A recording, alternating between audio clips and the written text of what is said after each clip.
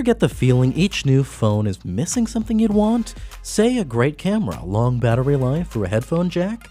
Samsung's been the only phone maker to offer an everything but the kitchen sink phone, but now there's the LG V30 as well. Okay, it's big and expensive at $830 for the unlocked version that works on every carrier. Trust me, you'll want that. But for the money, the V30 includes practically every feature I crave. Vibrant OLED screen? Check. Gorgeous glass and metal build? Yep. Waterproofing and wireless charging? Totally. Fingerprint sensor? Yes. And it's beautifully placed, unlike Samsung's camera smudge magnet. And if you're a headphone jack junkie, check this out. The V30 has the jack and a built-in digital to analog converter that makes my music sound awesome. Admittedly, you'll need some decent headphones to really notice.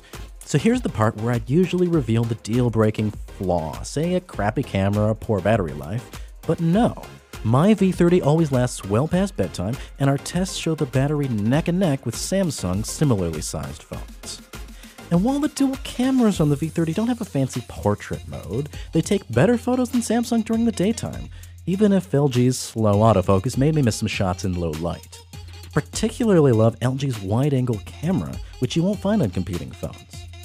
Honestly, I do think that V30's design needs some work. It's wide, kind of slippery, and the rough edges on the USB port make my usual pinky hold hurt. And I wouldn't buy this phone to shoot casual video either.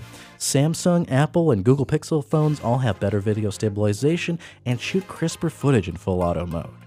But if you're a pro, it's worth noting the V30 can natively shoot log format video, which offers more dynamic range that you can tweak in post.